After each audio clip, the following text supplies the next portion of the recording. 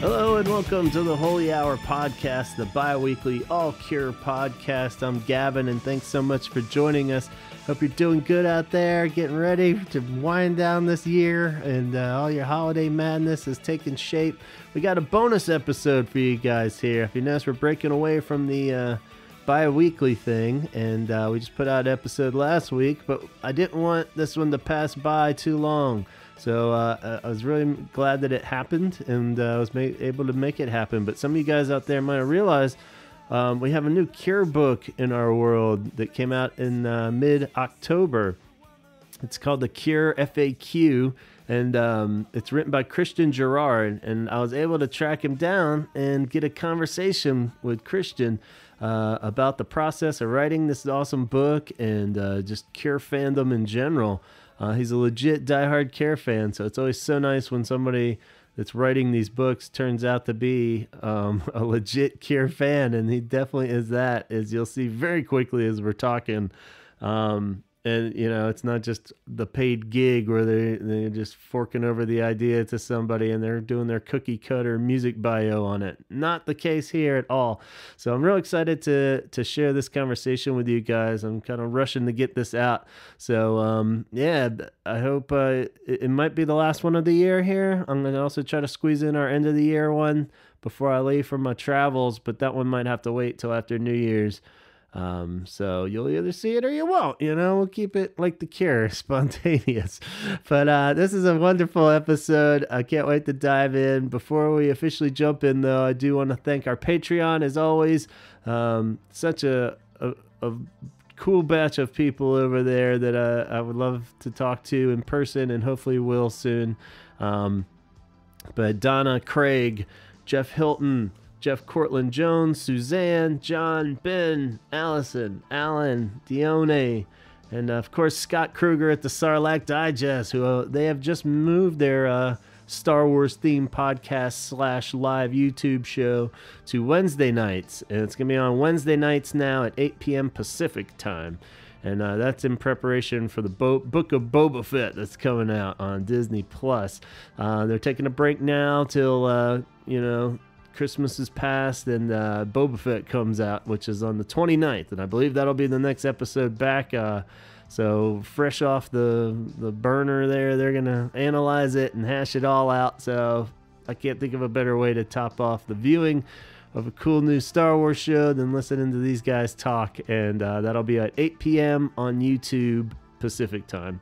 And if you miss it, you can catch the replay and all their other episodes and anywhere you listen to streaming podcasts too.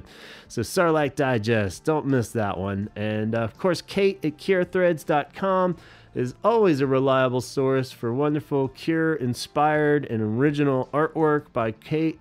You can go on over there and get anything from cool Love Cats boots to Team Cure jerseys. So go browse at CureThreads.com. It's fun just to even look around at all the cool possibilities. If you are up in Calgary, Canada and need a drink, Dickens Pub / venue is the place you're going to want to go.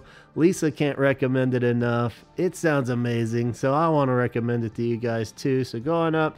If you're looking for something to do New Year's Eve, they have a Hang the DJ night, 80s music versus 90s. And it sounds like a great time. If you're looking for New Year's plans, go to dickensyyc.com to get more info on that event and others that are coming up. And they still do their live streams too. So keep dancing in your home. Tuesdays and Wednesday nights, Mountain Time, 8 Mountain Standard Time, and Saturdays at 9 Mountain Standard Time. And that's on Dickens YYC on Twitch, of course. And of course, this holiday season, give some blood, help out. There's a lot of people that are in need. So Matt would like you to check out the Red Cross Blood Donor app. It's a super easy way to schedule an appointment and give some blood and track where it goes from there to make sure it's getting into the right hands and bodies. And if you don't feel like using the app, just contact your hospital or blood bank locally. I'm sure they'll be able to help you out. So you see the pop-ups all over too, so it's the right thing to do and the right way to do it. All right, as the great late Wilford Brimley would have said. So on top of that, our boy Chaz is 17secondshirts.bigcartel.com. He's always cranking out cool new designs. You don't want to miss them out.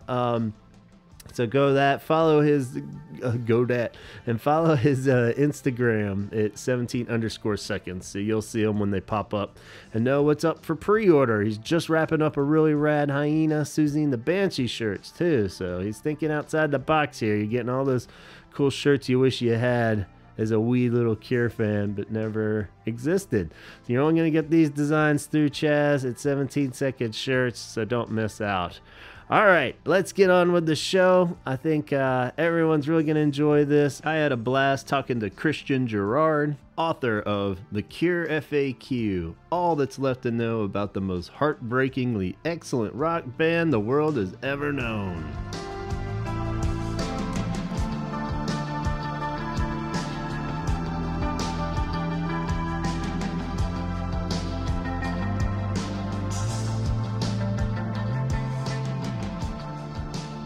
Hey man, it's going really well. Thanks so much for having me. I really appreciate the chance to talk to you. Yeah, we really appreciate it. This book had been kind of looming out there. I'd seen it pop up on some kind of Amazon list of like a pre-order way back when, and I was like kind of scoping it out, and I was scoping it out, and then finally I was like, oh, it's out now, and I'm very excited, and snatched it up as soon as possible, and I'm just gonna not even build up any suspense that I'm a big fan of it. I really enjoying this book. It's really awesome just to be, finished it about a week ago, but I've been flipping back through it already and rereading sections.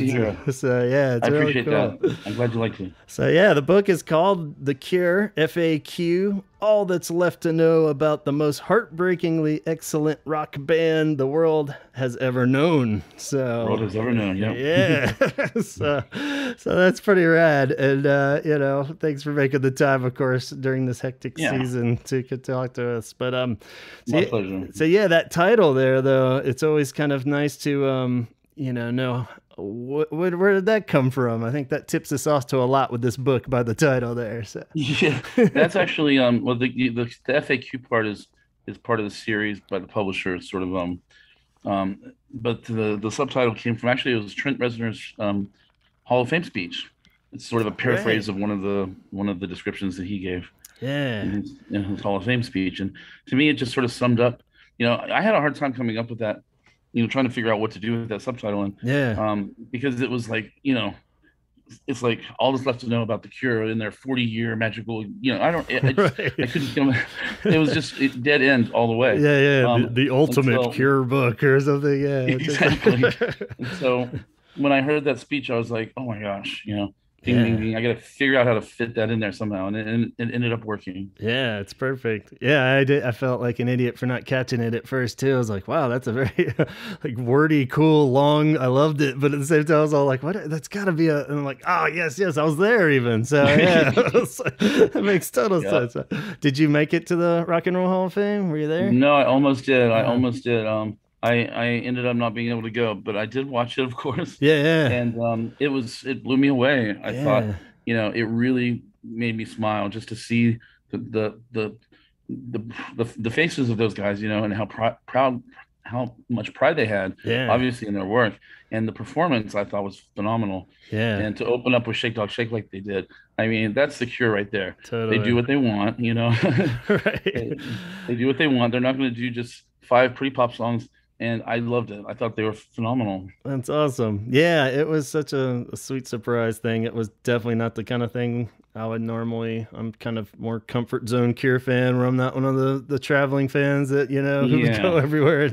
But I've been like, in this moment, I was like, this is so cool. And Chaz, the guy that's on the show normally with me, and we were just debating it back and forth because it was like a good chance they weren't even going to be there. We were like, what is this? Like you never know what they're going to do. Yeah, they're going to play like 3 songs or something. And finally, we were just like, the hell with it. Let's buy the tickets and go. It'll be a fun chance to just hang out anyway. And I was so glad we did for like the reasons you're saying. It was just I knew that it was going to be. They're going to make it a Cure thing like that by putting the spins. I never would have guessed they would have played Shake Dog Shake. That's cool, and it was just. I really felt like it was a win for the Cure fans, for the outsiders, quote unquote. All these years listening to them, and suddenly there they are on the Rock and Roll Hall of Fame. Yeah, I never would have exactly. imagined. Yeah, that's pretty rad. And and I like the way you kind of use that as an anchor a lot in the book, where it kind of kicks off with a section talking about that, and you come back to it at the end, and it's even just dropped throughout, as like these. I think it's a big deal. It puts them on par with the Beatles and Hendrix, and Yeah, and a lot of people will never see them that way, but they're there and they deserve to be there. They've been yeah, so influential. yeah, for sure. And I think just because of their weariness of just being like the party, are they going to come to it or not, kind of thing, or just like, Yeah. but at the same time, yeah, for all of us it is a huge deal. And that was kind of the selling point of when I decided we should go to it, because it was like this reason exactly, where I was like, every time that anyone's going to be recapping Cure history from now on, that's always going to be dropped in there, whether it Yep. was a debacle or they didn't even show up, they'd still be mentioning that, and it's like, it's definitely a huge milestone for sure. So, Absolutely. gotta Absolutely. make it Sometimes, happen. those award things, you take them with a grain of salt. And, I Hmm. know Robert's kind of whatever about a lot of them, but, this one, it's a little bit different. I think there's a lot of prestige that goes along with it, and, I think it's well deserved. And I think the fans really were excited about it too. So I think it's a good thing. Yeah, for sure. And yeah, so perfect title for the book there. And Trenton Reznor, of course, did a great job with that speech. So that blew me away too. So good Yeah, choice he on the did. title right from the start. I gotta say that was cool. But yeah, I mean, diving into the book there, came out October 15th, right? So ten That's right. So fifteen. 2 months exactly. Yeah, so pretty rad. Only been out 2 months, so yeah, I'm hoping to get the buzz around. I haven't seen it flying around on a lot of social media stuff, so I don't really want Yeah, to it's been blow a it little up. under the radar. It's Cool. I'm trying. I've been sort of in flux, and sort of my life is kind of crazy at the moment. Yeah. But I'm going to be focusing on trying to do a little bit more social media outreach and Cool. just get the word out there. Yeah. And I've been working on getting it in stores. You just have to call. Yeah. It just requires a lot of legwork, Yeah. and Yeah. the publishers, trying to do their part. And I'm hoping to have a couple of signings at some point. But I'm not trying to make it a sprint. Right. This whole coming year, it's going to be a great opportunity. Hmm. The new album and tour coming, at Yeah. the end of the year and all that. It's just, it's going to take a little bit of time. Hopefully, it'll start to build. Yeah. Yeah, I think it will. And definitely been waiting to blow up the praises on this end here. I'll try to get it out there as much as possible here, but I Oh, was like thank you. hoping to I get to appreciate talk to it. you. So yeah. It's 10/15 it came out on too. So that was a cool move right from the start. Were your publishers Yeah. real pissed that you demanded it must come out on 10/15? No, that was purely, I want to say it was purely accidental, but Yeah. it was purely accidental. Yeah. It, it was pushed back. COVID sort of delayed it for almost a year. Yeah. The publisher closed down, and then I was late getting. My personal situation has been so in flux. I was late getting the copy editing done. I basically missed every deadline along the way, Hmm. and but the publisher stood with me. They were fantastic. My agent stood with me, and so it was late, but it Yeah. finally made it, and I held on to it, and I'm so glad that it's finally out. That's But awesome. yeah, but 10/15 when I saw that, because that was, I didn't know if someone at Backbeat Books was like, okay, we're gonna do this 10/15. Yeah, I think it was a total coincidence, honestly, but Yeah, it that's was so what I guess. perfect. Yeah, Cure nerds love that shit, so it's good. You Yeah. can get anything that it's a It may have reference. been intentional. I don't know, Yeah. because that was it was originally the last date was July 20th, I think, and then I was still not quite wrapped up with the copy editing, and so it got pushed back. And so that I didn't know what it was going to be. Yeah, that's So when I cool. saw 10/15, I was like, could not be more perfect. Yeah, well, that's a sign. That's good, good.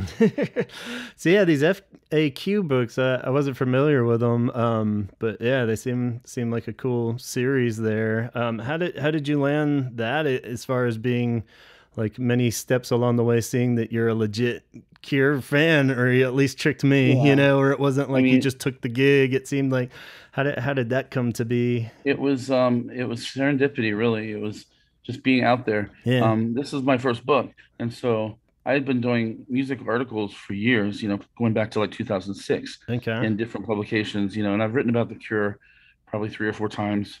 I did like a ranking of their albums, 13 to 1. I did a couple concert reviews.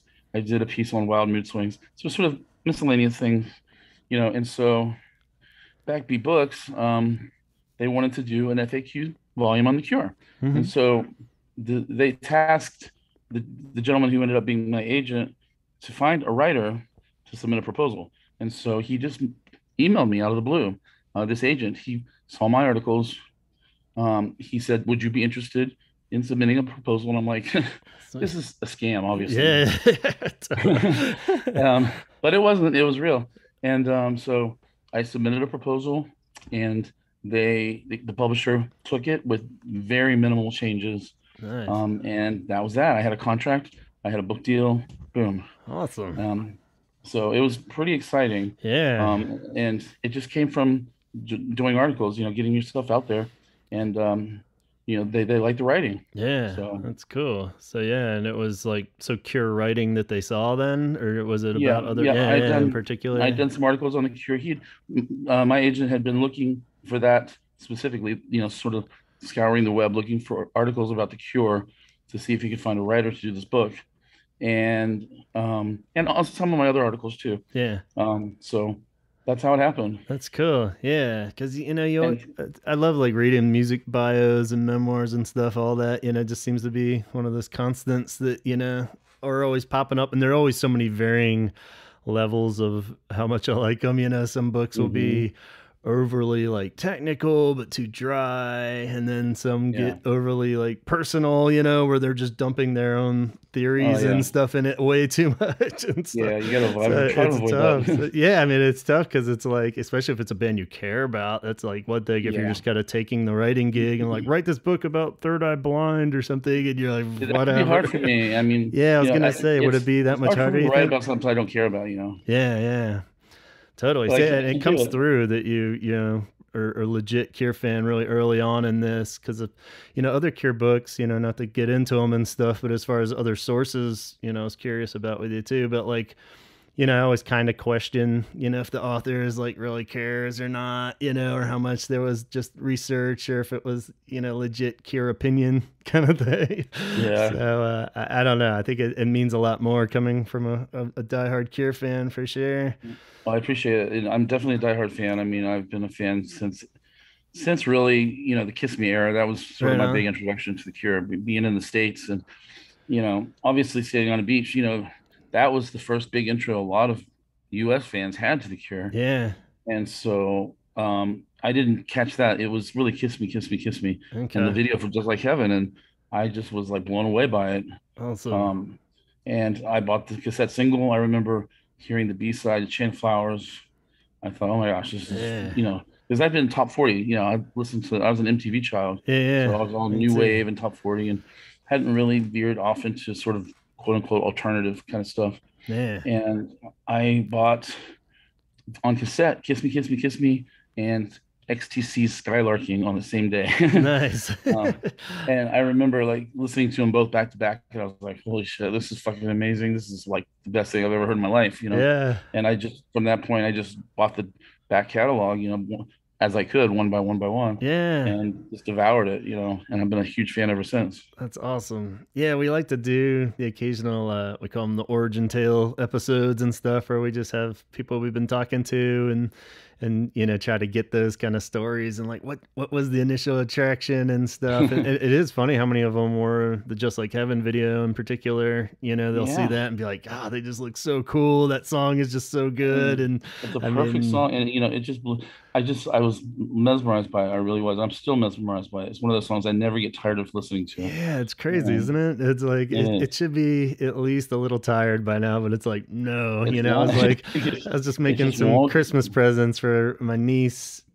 She wants to get a Walkman because Guardians of the Galaxy or something, so needed some tapes for it. So I was making a tape mix for her, and she had all these like ones on there that she wanted for sure, but she hadn't really heard Cure specific, and I was like, well, I'm gonna totally start off side 2 with Just Like Heaven, just like, and even I just like put it on, and I was like, oh man, it still sounds as good now, just maybe that idea of like this might be the first time she's really listened to it or something. But that's great, because that you never know, like exposing someone to that song or any kind of music really is a great thing. But like, it's just, I wonder like how things would have been different if I hadn't heard that song when I heard it. It's like the butterfly effect, Yeah, totally. Yeah, and I was about like, the same time frame too. As like I got Standing on the Beach, but somehow I missed like Kiss Me had just come out, but I got Standing on the Beach, and heard some oldies from a friend, and then I kind of knew Kiss Me was out there, but it was the double album, so I never had quite enough money for it.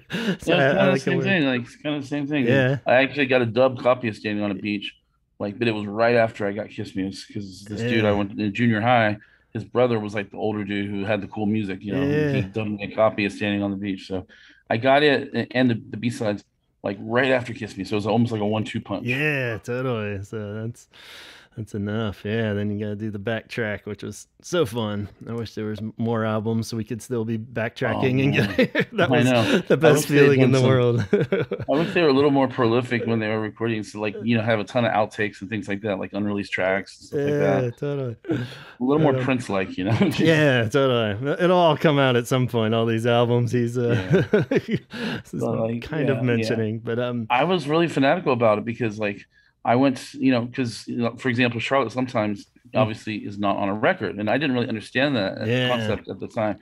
And I went to the record store, and I'm like, what album is this on? I'm missing something. Right. I need to find out where to order this record. And the girl looked at me. She's like, I don't know. I don't see it in the system. And like, I stood at the counter for like 20 minutes trying to figure this out. That's awesome. Yeah. And it's like, I wanted that record, but it obviously didn't exist. So. Yeah, so now it makes sense. Yeah, it's crazy because you wouldn't have, at best you'd get one of like that visual documentary book or something that had the discography, where you'd start to put the pieces together. Like a standalone single didn't really make sense to me. I didn't really understand it at the time. It's like The Glove. What the fuck is this? It was like somebody had just been smart and shelved it with the Cure stuff. So I was all like, well, it's clearly him on it. I'm buying it. I was like, I'm missing something. I have a missing Cure album out there somewhere, and I was like obsessive about it for like a day, and I finally I don't know, I was I guess realized that it was just a single. Yeah. Life goes on. But Cure fans tend to be obsessive like that. Yeah, definitely. It seems to cover a lot. But so yeah, going back on the book idea though, and being a passionate fan and stuff, and knowing a lot of the content going into writing it, I'm sure. Did you find it hard to keep that balance, like we talked about, of like not getting too opinionated, but at the same time, making sure you voiced it, or did it come naturally? It was hard for me to figure out exactly the right level to go with, because like when my articles, I tend to sort of be over the top a little bit, tongue in cheek, almost in my language. I tend to sort of use strange descriptions sometimes, and I thought, well, maybe I should tone it down a little bit. But then I was like, well, no, that's what they liked. They liked the writing, the articles. That's why I got the book deal to begin with. So I'm just going to go with my usual style. And so I would just talk about the song in my head and what it meant to me in terms of how it made me feel or what it does. And then I would throw in some sort of factoids. And I really wanted it to cover every single song, every single studio track in their catalog, which, so I just went with sort of my personal analysis backed up by research, which I would go through and see what Robert had said about a song, and sort of, I wouldn't, necessarily completely contradict him. Sometimes you have to take what he says with a grain of salt, though. Totally. It's a later question I had. Yeah. It's like, man, that's gotta be tough. So it's a fine line to walk, But a lot of the songs, just came very quickly. It's like I just, and then some of them I had to labor over quite a bit. I didn't really know what to say about them. I guess for the people out there too, the layout of the book in itself is cool, and usually something I'm like, I'd rather just be a whole main thing than I have to dig into, but I really dig the format. I guess you said that it's an FAQ kind of thing that they do. Yeah, that's normally really the one thing with the FAQ series, which I did not mind at all, is they wanted short chapters, self-contained. So there's 35 chapters in this book, and each chapter is about a particular album or some other aspect of the Cure's career, like the you're in video, or something like that. And so it's almost like a reference book in some ways. If you want to read about disintegration, you just look forward to chapter 22 or 24 or whatever chapter it is, and there it is. It's disintegration. And it's self-contained. So it's almost like writing 35 standalone articles. Yeah, totally. Which to me was a lot easier than doing a continuous narrative would have been, Right, like in the beginning, Grandpa Robert Smith. So that can be a bit daunting and dry too. So I love that, and I love that it wasn't just the albums and the singles and stuff, but then you would have those little in between. There's like little chapters in between that correspond with the era, like there's you did a really cool goth one before Faith, and there's a little like Susie section right in between Glove and the top kind of thing. There are all these well placed kind of it's totally like what I love doing with the podcast, where we kind of have the main album things as the focus or whatever we're talking about, but then we can kind of bounce around it with the tours and stuff like that. And you have like great sections on that, and the whole little debacle's kind of just condensed into one section there, and it comes up again, and they come up in different little sections, but at the same time, it's really cool and perfect for this podcast. So I will definitely be flipping back to your book if that's cool with you, and citing you, of course. But any refreshers I need, this is perfect for this kind of thing. Where I'm like, it's awesome. Like the top. I should probably brush up on whatever was going on that, And so like you said, it's a perfect reference too. But I mean, like each album is sort of like the guidepost chapter. Those are the main chapters, the backbone of the book. And to me, that's what the book is all about. It's the music. I didn't want to get into like the personal lives, really, that kind of stuff. I'm not really interested in that. And so you talked about that a little bit, but it's like the music is what it's all about. And so I wanted the albums to sort of be the boom, boom, boom, and then everything surrounding those albums kind of fit in the middle between. And I think it worked out pretty well. Yeah, totally. Especially if it's all the stuff that kind of bleeds into it, like when it isn't so much music related, but like the relationship of what happened with Susie and the Banshees and stuff is crucial to what happens next, So that's they are, true. And even Lowell's stuff, it's more of like that bridge of where they went after that and why, and the time period in between and what was going on. So it is all that filling the Some gaps. of that has to be, there has to be a little bit of repetition, because from time to time I find myself like repeating something that I'd already said in like the Lowell chapter, but it has to be there, say in Kiss Me, or you're not going to get the big picture if you're just reading that chapter as a standalone chapter. You know what I mean? Yeah, exactly. So there are a few little things where I felt myself kind of like just trying to keep it brief if it was something that I had already said, but there are some repetitions just because of that layout. But I think that's necessary, and I don't think it was too bad, but it totally felt like just the recap at the beginning of a show kind of thing, where you're never offended by it or anything. It's just that's exactly right. That's exactly what I was saying. And just a huge credit to your writing style again, of just like the idea that it flowed so nice, and it wasn't too overly like music journalist feeling, and it wasn't too opinionated and stuff, but I just really found that you can kind of just breeze through each section and like totally talking to somebody, like talking to you now, but I really enjoyed that. It makes a huge difference. That's exactly what I was, I don't like to be too negative, even if it's something, and I don't shy away from putting my opinion in there.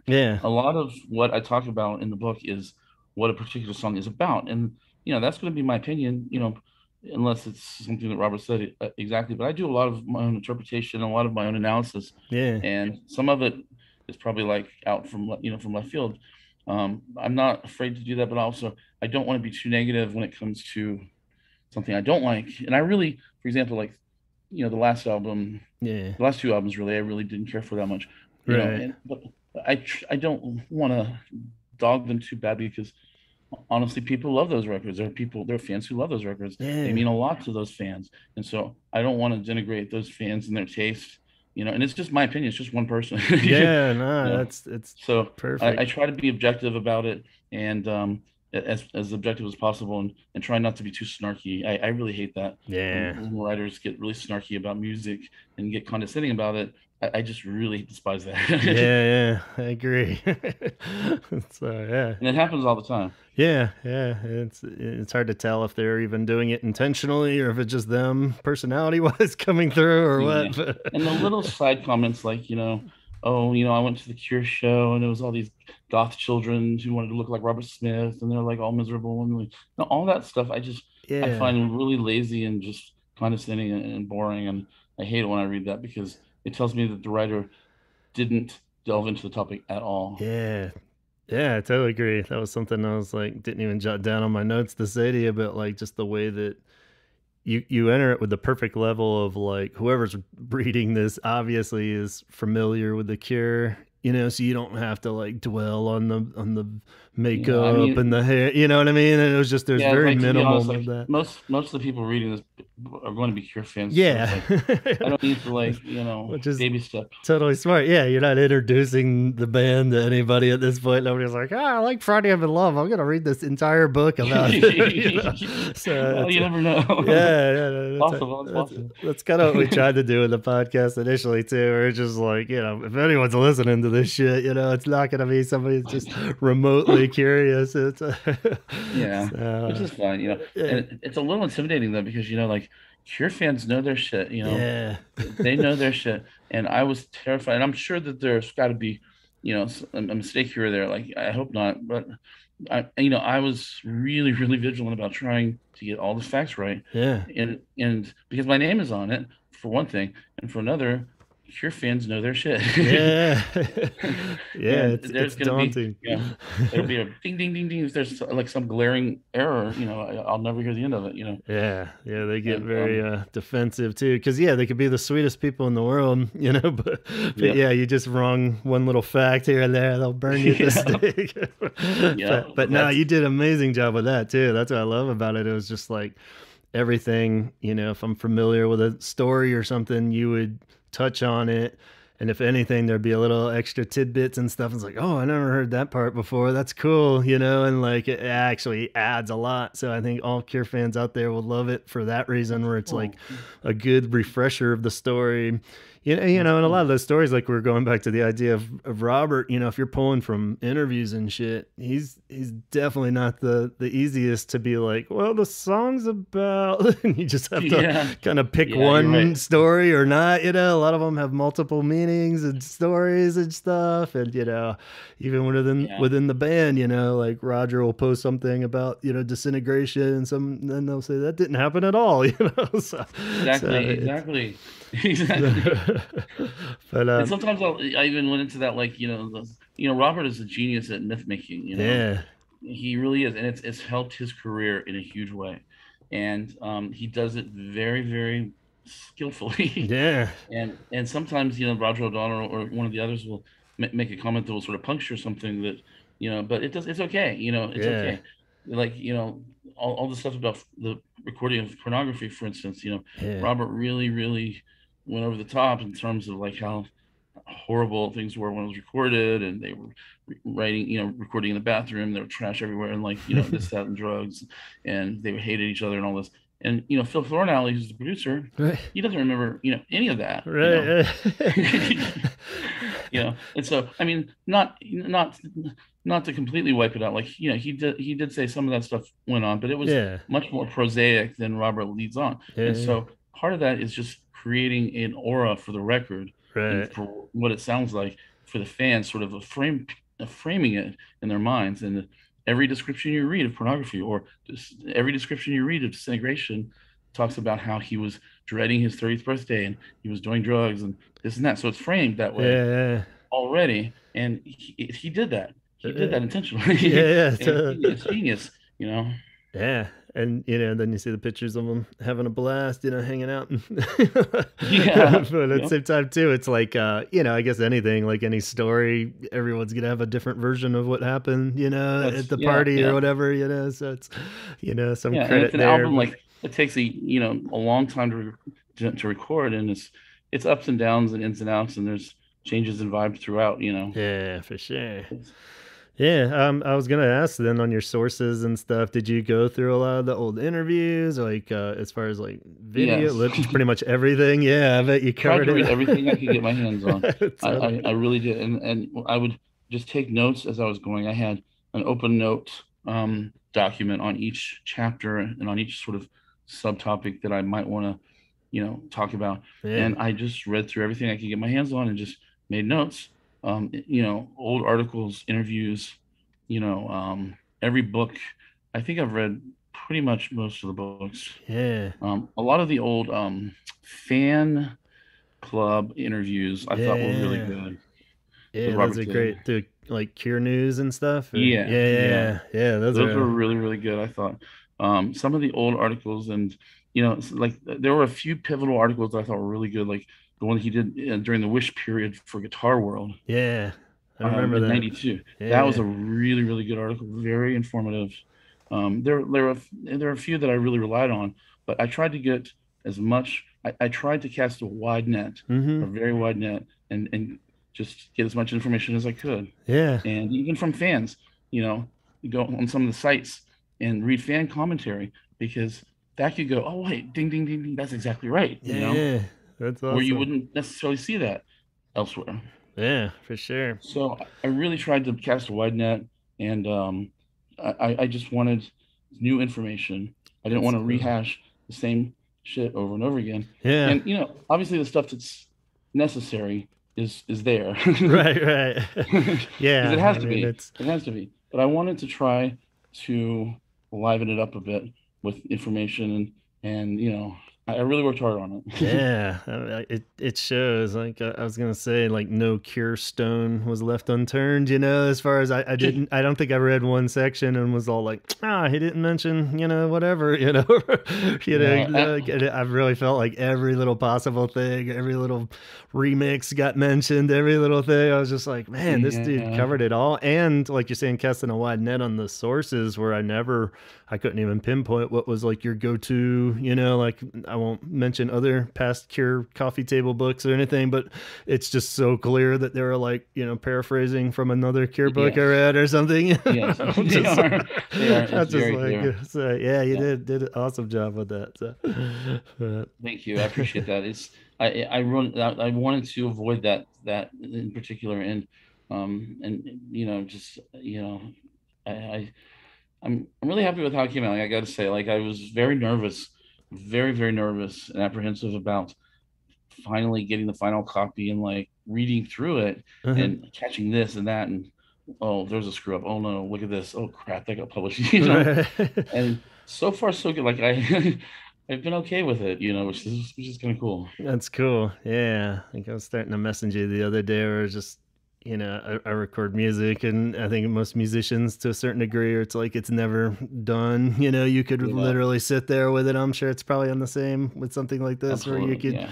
sit there and rephrase something or add something else or take something out like all day. So it's good to, and Robert Yeah. Smith, obviously. Totally. I could just keep going and keep going and keep going. And it's like at some point you just have to say, stop, stop, you have to stop. Which does bring up the question then with all this new stuff coming up. Do you think there'll be a revised version and are you gonna have Oh gosh. to I doubt it. I doubt they'll do a revised version, but uh, it was hard, because right up until the point, let me tell you, dude, uh, like the point that I had to turn in the proofs, the final proofs, my uh-huh. my review of the proofs was the very weekend that Simon Gallup dropped his bombshell. Yeah. So I'm like, I still have time. Technically, I could sneak something in, right, Yeah. about this. But what am I supposed to say? Because we didn't know anything, No, and it had to yeah. be in like right then. It had to be in like that.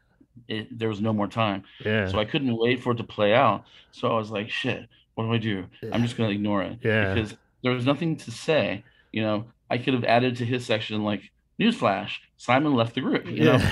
And And no one knows why or if no one knows if why, it's real. exactly. It's like get online and to find out what Yeah, happened. go to Check Twitter, Facebook and find exactly.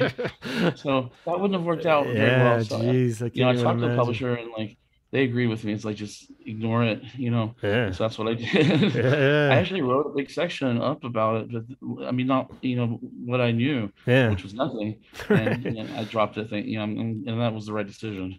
But it was kind of like that. The Cure's had stuff happening, Yeah. they've been And the new thank God you album and didn't, everything. though, because I mean, then he posts, "Oh, I'm back," and then tour, cool. So like, there's pretty good chance this is like never gonna come up ever again. And it was just like, Exactly. what Yeah. was that all about? Like if you Exactly. left this horrible cliffhanger, it's like it doesn't even matter Yes. anymore. The Cure is done. Exactly. That would have been terrible. That would have It's been like awful. shit. That would have been so awful. Yeah, sheesh. Yeah, that's crazy. But yeah, so I don't know. Hopefully you can do a little online added version for the whatever bonus tracks for the deluxe reissue. Well, I hope so. Like, I would love to. I'm trying to figure out what to do next for my second book, and I would love to go back. I'm definitely going to write about the Cure, some more, in articles and so forth. If not another, who knows what will happen down the road. I haven't seen any revised or expanded editions of the FAQ books. Okay.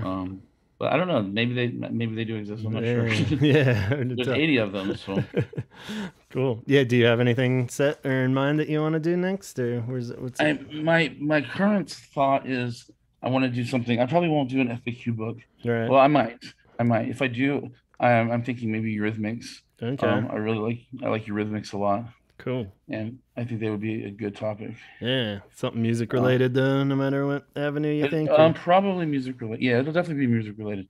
I have this idea of doing something about sad songs. Like I really like to write about sad songs. They really capture me, and I can write about them really well, and they're important to people, for various reasons. Yeah. And so that's sort of where my head is right now in terms of something to do with like the saddest songs. But I'm still sort of thinking about it. I have to submit a proposal to my agent and then to the publisher. So fingers crossed. Awesome. Yeah, that'd be cool. Yeah, I'm just kind of probably waiting out the year, and then I'll start really focusing on it in January. Yeah. Cool deal. So yeah, I guess with the Cure stuff that is popping up, are you gonna make any trips to Europe, or have you decided? Oh, dude, I hope so. I'd love to. I've never been to Europe. Me neither. I would love to go. I've been to a bunch of shows. My favorite, probably, I gotta say, the Dream Tour. 2000. I thought they were phenomenal. Yeah. That was a great tour. And you mentioned you'd spent some time in DC. Were you at that Merriweather one?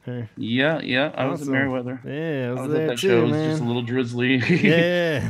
That was a great show. Yeah, it was really cool. Like one of the ones I didn't even fully appreciate at the time, looking back at the cool like Faith Encore and everything. I was just like, man, that was I remember just being like, like so many Cure shows where I'm like, this is the last time I'm ever gonna, I know. But, it always feels that way though, doesn't it? And it's it's as much as it is fun to make fun of the way that's come up so much, it is a good way to approach everything in life, It's like, and it might be, and it is a good way to approach things, especially, for Robert and the Cure, because look at what happened with Simon. Like it could very well have been the last show, Yeah. Totally.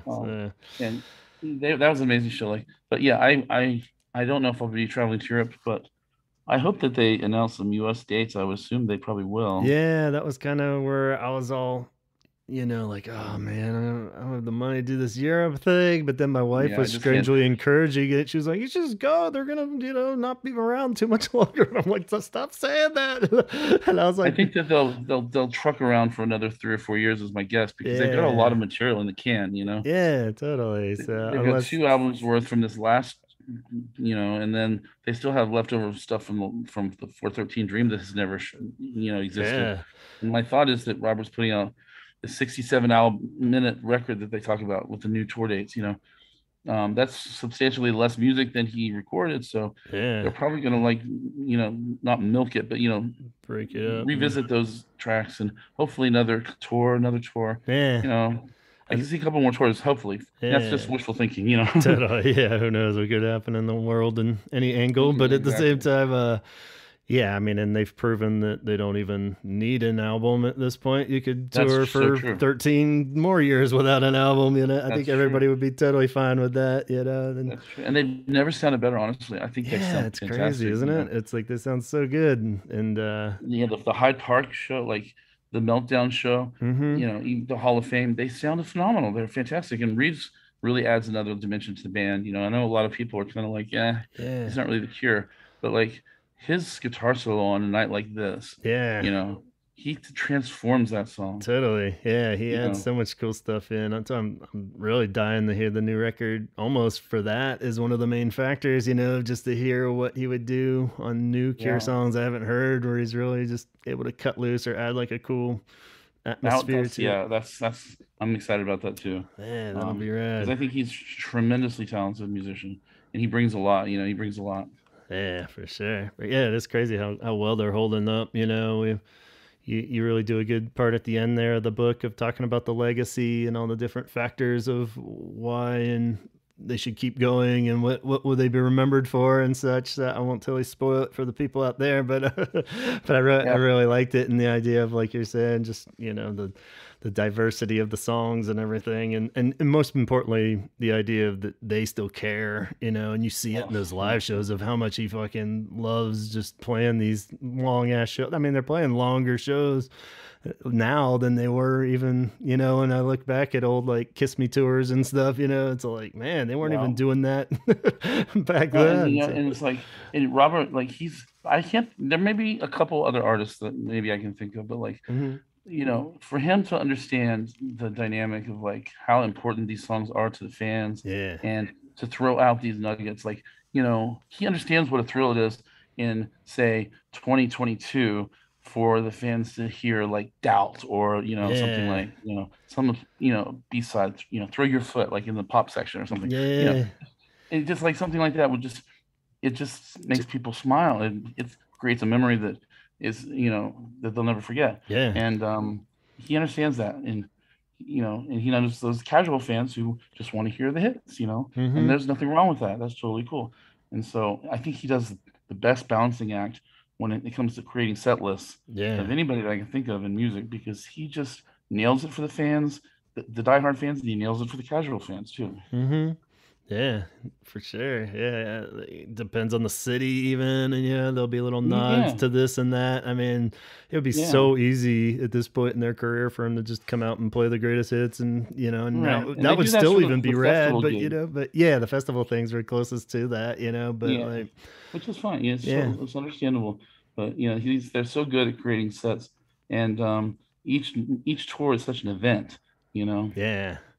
And I definitely will see them on this coming tour. If hopefully they said they're going to announce some other rest of the world dates soon, so that would be cool. It would definitely gonna try. That's where I fell with the European one, where I was like, well, the money I would spend to fly over there, figure out what the hell I'm doing and where I would stay, and it's like I could see like 3 more shows here if I just I've never really done like the crazy multi, I think I saw 2 in a row in 2016, and that was usually I would just see the one that was in my city, but I've never done that with the Cure either. I'd love to do that. I just the money's not there. Exactly.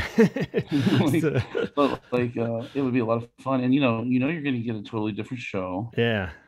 It's not like and there's it's going to be some changes for sure. And so would you say the Dream Tour 2000 then was your ultimate Cure live experience? I think it was for me. Now I didn't see them on Disintegration. My first time seeing them was on Wish. Me too.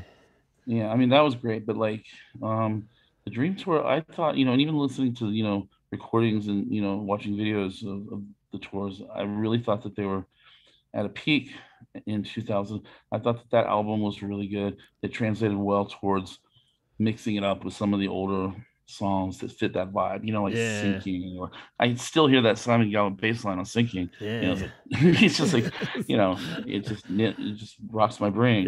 Totally. And like, so that's what to me was really, really good. But I like 2016 too, and that that was really excellent as well. They threw in a lot of surprises in that tour. Just throwing out really those occasional B-sides and stuff were great. Which they've never really done a lot of. That's something that's kind of strange because for songs that were sort of borderline on the album or off the album, they ignored them. They really were never a band that did B-sides routinely. And that's a little bit surprising to me. Yeah, for so many good ones there are, for sure. Yeah, I mean, like you're saying, just dropping that one nugget, hopefully he'll even catch on to that more, but I think he's pretty aware of it. It's like, I think he's become more aware of it. Like now, maybe since he did join the Dots, but it seems these days he is throwing them in more often. Like he did Too Late and he did The Exploding Boy and things like that. But like before that, like for the most part throughout their history, they have not even they've rarely made a B-side part of the regular set. They did for Kiss Me, The Japanese Dream was a part of the set. Right. And I'm trying to think of other examples, but there really aren't that many. Nah, yeah, it's really weird. Like just having a song that amazing, and you're like, nah, not even gonna half-ass it, or it's like you don't even have to nail it, man. Just play like Twilight Garden, and everyone's gonna lose their shit, It's like, that one I would love to see that one. Yeah, for sure. Or I don't think they've ever done Chain Flowers. I'm aware of. That one would be epic for sure. Yeah, totally. So many good ones. Anyway, like I could totally do my Cure fantasy. Yeah, we'll save that for right before the tour. There, we can totally nerd out. You gotta play this and this and this and this. A fun nerd question we like to ask everybody too is, if you had the time machine show, is there one specific show or an era or a tour that you would definitely check out for the Cure in the past? I would fucking love to go back to the 2004 Mexico City. Oh yeah, La Mega. That's like it was his birthday, and it was like the 5 hours show. Yeah, it's just because of the length of it. If you're gonna go, there's the Royal Albert Hall show. I was trying to figure out what year that was. Maybe can't remember. 2013, 2014, maybe. They did a couple of benefit shows at the end of the year in London, and they were really cool set lists. And I've seen parts of them on YouTube, but I haven't watched the whole show. I think I have a very shitty bootleg of one of those. That would be good. And then old school, like, oh gosh, I don't know if the early tours, that would be sort of an anthropological visit, Yeah, exactly. Like standing around during like the pornography stuff, or just like it would just be like this fact-finding mission. It would be so fascinating to see. Totally. Yeah, I'd go to any of them. Yeah, for sure. Yeah, I don't know. Yeah, because you want to go back to like, those pornography ones must have been off the wall of just like nuts. Gosh, I can't even imagine. Like, there's 20 people there. Yeah. Like, you're gonna be in the Rock and Roll Hall of Fame someday, dude. You know that, right? All bleeding out of his eyes and shit. I was like, what is happening? But I'm like, this is just too much. It would be awesome to see that. Like, can you imagine like being at one of those shows and thinking like, all these years into the future that they're going to be playing stadiums all over the world for years to come, and be one of the biggest bands in the world. It's just, it's hard to have envisioned it. I can't imagine, Yeah, it's got to be so surreal even still to them, playing these things. It's pretty bonkers. I mean, it is. It's like, even thinking about it now, like just me growing up listening to what I did, I never would have thought, they would have been so big, but they deserve it. Yeah, it is nice. It was just that era, which I'm saying is roughly around the same time, and it was like they were still big, I guess, by that point, but at the same time, nobody in like the public schools knew. It was only like that handful of kids that you'd kind of nod to each other if you're wearing the T-shirt and stuff, but like you'd still get. I don't think that I realized how big they were at that time, honestly, internationally. Like when I was just discovering them with Just Like Heaven and Kiss Me, I don't think I realized then how big they were, like in Europe and South America and Australia. Yeah, it's nuts. But even something about it still, even like through Disintegration, even like I remember like distinct memories of when Wish, I was a freshman in high school then, and like Friday I'm in Love was getting everywhere, and like and it was kind of like my local band was getting big, where somehow they were able to trick you into thinking that they were like the small little band, and it was like, nah, man, but I think that's what everybody's so personal about them, they make you, even now, that's why people get defensive about the facts, or, if you bash an album or something, it's like, I think people hold them so dear to their heart that it is kind of like knocking your friend's band or something, It's I think you're right. You're right. It's they care. Robert and the band, they're genuine about everything they do, and the fans get that, and so they can sort of safely embrace it. where they know it's not sort of artifice, if that makes sense. Yeah, totally. And like it's real. And Robert's not chasing pop hits, He'll Mm-hmm. put out some pop songs on each album, sure, but like he's not trying to get 13 songs in the top 10, Yeah. And so whenever they do cross into the mainstream, it's sort of the mainstream sort of veers in their direction for a brief time. Yeah, exactly. It's like And then it veers off, they'll ride the wave, but they're never really chasing it. Like you did a really good job of mentioning that in the book a lot, where you come back to it, like their different moments of peak mainstream success and stuff, or how cool it is that they, because that's kind of even doing the podcast, I was a little bit surprised of like seeing how many times he threw the curveball with the music of like just trying to do the complete opposite of what people were expecting. It's like I always kind of knew it, but when you're really kind of looking at each album and going through stuff, it's like, man, it really is just all the way through kind of like, all right, well, what are they not expecting? I'm going to do this now. And, and it might be something they've already kind of done before, but at the same time, you weren't expecting that at all then, and it is cool that he never really compromised anything, almost to a stubborn degree. A lot of times they probably could have like really capitalized on something way bigger than they did, and it's like, he never did. And, that's another reason why, people get that they're genuine, and because they never compromise. And that's really rare and almost unique in their on their level of fame in the rock industry, because the pop rock world is very fickle. People like to build them up and tear them down, and careers don't last that long. You have that kind of dynamic where you can sort of ride the wave, and very few artists have been able to do that. And The Cure they've been able to, because Robert, they do their own thing always, and they don't compromise, and they just lay it out where it goes. And it's like fans have been willing to go with them, because they put the time into it. It's always compelling to one degree or another. Yeah, it's always compelling, and it's just, it speaks to the soul. Right. What music is all about.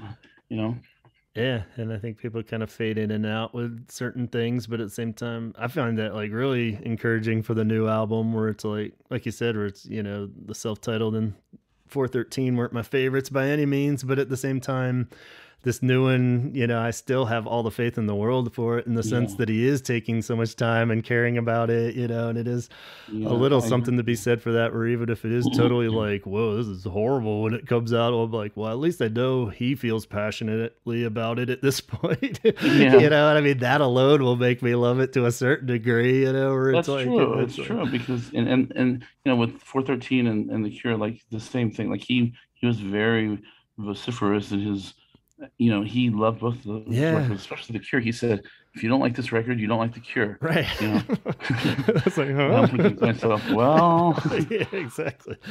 But, when I came down to it, and when I was doing the book for that record in particular, like it kind of surprised me a little bit. I liked it more than I had remembered. There were some really good songs on it, and only a couple really marred it for me. Maybe 2 or 3 songs that really just were just like nails on chalkboard to me. But like most of it's pretty good. And so I thought, okay, this is better than I remembered. And so that's one of the reasons why I tempered my language, and made it really sort of objective and not too cranky, because things change in your head as a music listener. I can listen to a song 20 years later and suddenly it clicks. And so if you make it too vociferous at this point in time, your opinion might change. You're gonna regret it, or you might not. Yeah, or even just the stuff you love. Things are always shuffling around in your top 5s or whatever. And it's just like, absolutely. It's like, that album's amazing, but you gotta just wear it out a bit and then give it a rest and come back to it. And That's it's right. like I've listened to Wild Mood Swings definitely probably 5 times more than Disintegration in the past 4 or 5 years, only because I've listened to Disintegration so many times. Right. I can listen to it in my head from start to finish. Yeah, it's funny. I always come back to the ones that you hadn't quite butchered as much, so it's like they get more listens at this point. But do you have an ultimate top one then that you always put at the top? In terms of album? I mean, to me, Disintegration is it's just it's the pinnacle. It's the pinnacle, and it's it's easy to sort of fall into that sort of, oh well, disintegration, everybody says that, but it Right. is, Yeah. you know, it is. It's just there's a mood, there's a vibe to it. I remember when it came out, I was in high school. I went after my sixth period, or I guess it was fifth period, on my lunch break, I walked into town, bought the cassette, and came back to school, and then I couldn't wait to hear it. And I was blown away by it. I used to listen to it over and over and over and over again, start to finish, start to finish, start to Yeah. finish. I mean, it was just, it was a cultural thing. It was like a personal thing, but it really moved me. And it did the same to so many fans around the world. Yeah. So there's something to it. Yeah, it really is. And Really. I still love it. Yeah. But I don't listen to it as much as I used to because it's almost one of those special occasion kind of things. Right. You know? And I like the single edits. Actually, I like the mixes of the singles better than the album versions. Okay. Yeah. But but for disintegration, and I like my song would be the same Deep Waters You. Yeah. I just to me that's the ultimate, you know. Yeah. That's You like them sad songs. That's the one for you. Yeah, Yeah, that one's so good. I couldn't think of anything to write about. That the little section on that song is tiny because it just speaks for itself. Yeah. You know, there's nothing I could say. Yeah, I made a mental note of that. I was like, and I got that vibe where it was like, I could tell you loved it so much, and it was just like, just listen to the song kind of thing. Yeah, what are you gonna say? Like, you don't need to listen to my babbling about it. Just like play it, you know. Yeah, I love that. Yeah, I mean, just that slow pace of it, but it never feels plotting at all. You know, it's it's so like it goes by so quickly for like 10 minutes long. Yeah, it's crazy. And like the vocal on it is just stunning, absolutely stunning. Yeah. Totally, man. Well, yeah, I'm right there with you. It's like I always want to choose something else other than disintegration, but it's like, I think that one's pretty cemented there at the top there, and the other one's always kind of floating around and coming in and out. But it's not like, you know, it just is. It's really great. Yeah, it's just really great. And I love the diversity of Kiss Me, and you know, the Head on the Door is just not quite there. I mean, it's close, but it's got a couple throwaways on it, you know. Yeah. And Wish is great songwriting, but it doesn't have that emotion, that personal connection, you know. And then from that point on, you get down a step. Yeah. So, and then the early ones I love, but they're all sort of one note in a way. Yeah. You know, in their particular way, you know. And so, Disintegration to me it combines everything. Yeah, it's a good point. Yeah, where it's like, that's something we've always said too, where it's like they took the dark shit from early, but then incorporate that into like the newfound pop ability, you know, like through Kiss Me and stuff, of like he totally honed in on the pop song thing, and you're able to make a dark song. Good melodies there too. Yeah, there's so many things. It's like all those little hooks in that song, or like, or in any of the songs, you could base a whole song on just one of the riffs in any of those songs, and there's like 10 of them floating in and out. You know, it's like crazy. Like Love Song, the instrumental parts, how they interact with each other, and sort of, you know, it's just genius. Like there's all these little hooks coming from every direction, and Lullaby is the same way. Yeah, you know, it's almost like interlocking jigsaw puzzle pieces, and each one's a little hook, you know, and it's so good. Yeah, and like even the darker songs, like Plain Song, there are strong melodic hooks in that song. In the orchestral swell and in the little vocal, and you know, you didn't have that on Pornography. Like the Figurehead doesn't have those hooks, you know. It's like they had matured. He had learned more and more as he matured how to write good songs, good melodic songs. And Disintegration, you know, it's just great. Sure. Yeah. Well, can't agree with you more there. Awesome. Yeah, I just love it. I still love it. You know. Well, I'll let you go there. I don't want to keep you too long, but yeah, I do just want to really stress out there that everybody should check out this book, Cure FAQ. Pretty much, if you search that into anything, it's really out there, and all the outlets, like Amazon. What do we got? Barnes and Noble. I saw it on Libris. On Target, yeah, Target. Thrifty Books. All of them have it. So no excuses. You can I got my copy really quick when I ordered it, so maybe people can get it before Christmas. I'm gonna try to get this out real fast. Like if you pre-ordered it, like before, like it's been on the pre-order list for a long time because it was delayed a couple of times.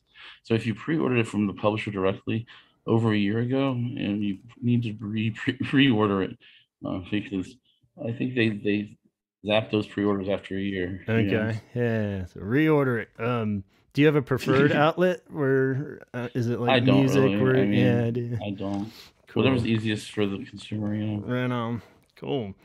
Well, yeah. I mean, I really can't recommend it enough. Like I said, you just did a great job with it. It's not easy to dig up all those cure facts and make it readable. And like I said, you don't leave any cure stone unturned. And Well, thank you. I appreciate it. I really appreciate it. I really do. It means a lot. It was a lot of work. It was 4 years, really, from the time I signed the contract until the time it showed up in my hand. Yeah.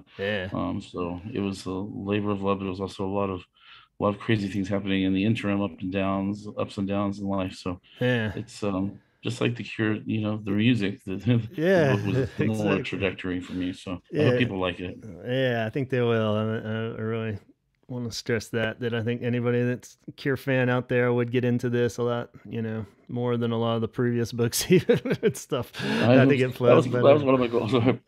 Yeah, there's not a lot out there. Yeah, there's been ones that I've heard varying degrees of stuff that I've referenced and stuff with the podcast, but yeah, there isn't really like a cool thing. So this is perfect. That many. Yeah, and so there aren't that many, and people I've seen it mentioned like there's so many books about the Cure. I'm like, there really aren't. Nah, there really aren't. Yeah, I mean, like that 10 Imaginary Years is great because it's from them, but I mean, it's like cuts off at like barely Kiss Me, I think, it's just like, and it's also their sort of myth making. yeah, totally. That's like packed full of like, is this for real? Just like random, like them backstage drunk, making a joke or something. But it's a classic book though. Yeah, definitely.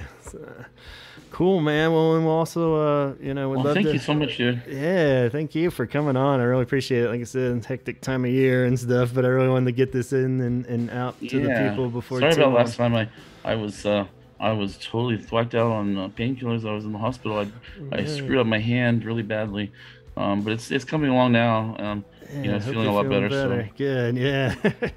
So getting back to normal. Definitely no worries there. And you could have done the show on painkillers and probably made more sense than us half the time. So we would have talked about the top and Japanese whispers the whole time. Yeah, totally. We'll have to.